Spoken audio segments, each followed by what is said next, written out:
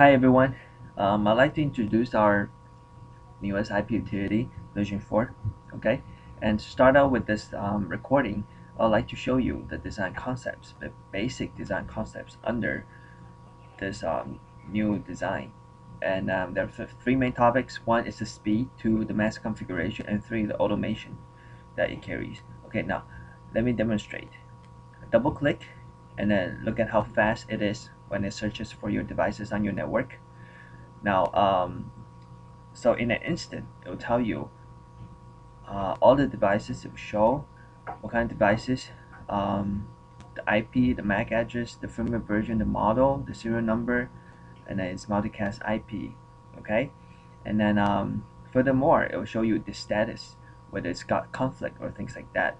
Okay, so it's pretty smart, this new IP utility, and then we're expecting it to be very helpful in your installation.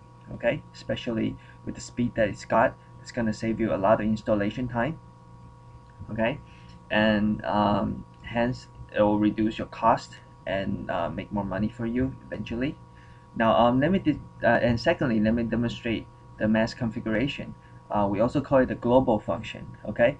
Now you can see that there's an account and password here. So basically, if on a project or on site you have multiple devices that's got the same account name and password, which usually is the case, all you gotta do is enter the same the single um, account and password, and then you can log in. Like through links here, you can log in to your cameras automatically, okay, without typing the account and password again. Okay, so this is the basic concept of the global function, and this is the whole design is based on for the new IP utility version 4. And now you can select all devices as a global function if you want to make any setting or configuration changes.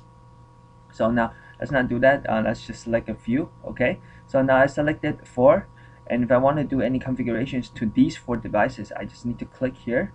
So for device settings, and for example, if you go to motion and you click here, you want to set motion device settings, and you come into here, you can adjust any configurations you have under motion to this 4 devices that you have selected. So it's more of a one-to-many configuration, which in our concept, it saves you installation time and cost and earns you money eventually.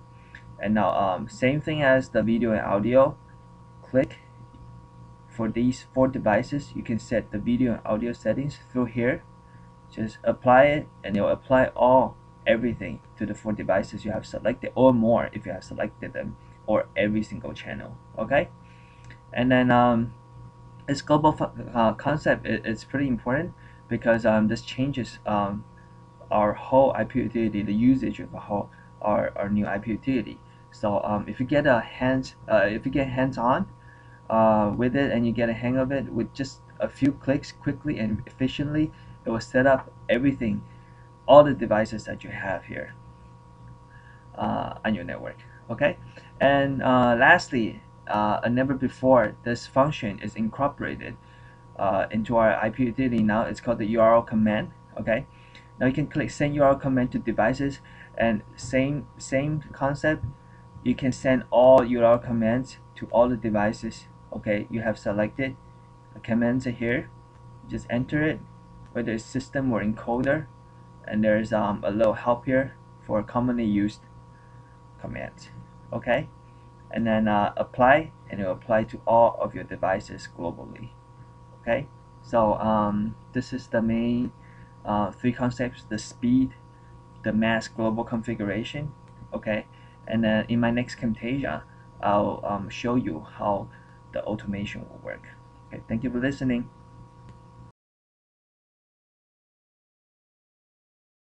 Hi everyone, this will be the continuation of the IP utility 4 introduction, part 2.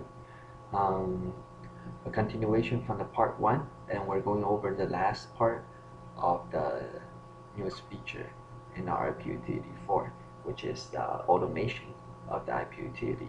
And let me demonstrate. Okay, so double click on the IP utility, and now you can see that it automatically discovered 6 cameras. Okay, 6 cameras with the same IP addresses.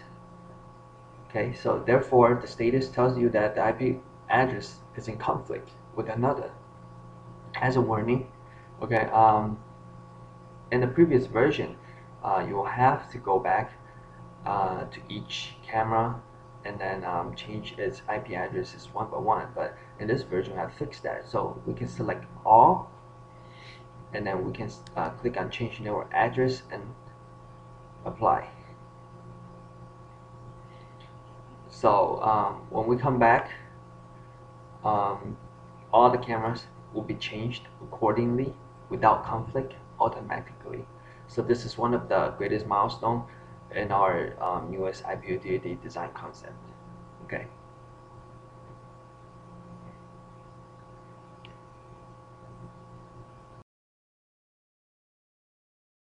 Continue with where we left over from the introduction just now from the part 2 of the IP version 4, where we're trying to do a demonstration on automation, on changing automatically of the IP addresses that's conflicting. Okay, now after we have changed, applied to change network address automatically, now you can see that previously when all the cameras have .100 conflicts, now the IP utility automatically assigns .102, 103, 104, 105, 106 respectively to each of the cameras. And you can see here it skipped .101. Well, that's because my computer here is using .101. So the IP utility is smart enough to filter out the conflicting ones and then assign accordingly. Okay, so this is one of the very powerful functions that we have in our IP utility version 4.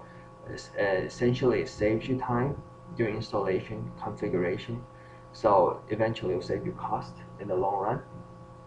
Okay, and after other than that, we also have a very smart upgrade. Okay, so basically we can select a camera here and we can choose firmware upgrade, and the IP utility will select whether it's a camera, video encoder firmware image, or ISP image, whichever you want to do.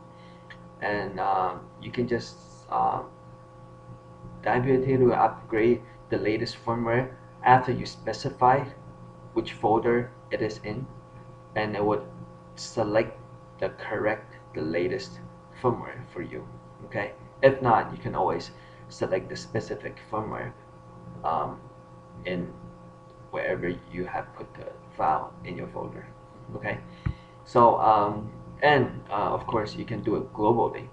Basically, you can select more than one device and do the upgrading, and the IP utility will be intelligent enough to filter out which is the latest and which is the correct firmware for whichever camera you have selected. Okay, so that's another part of the automation. Okay, and then other than that, this is it. This is the final part of the whole introduction to our IP utility version 4. Okay, thank you for listening.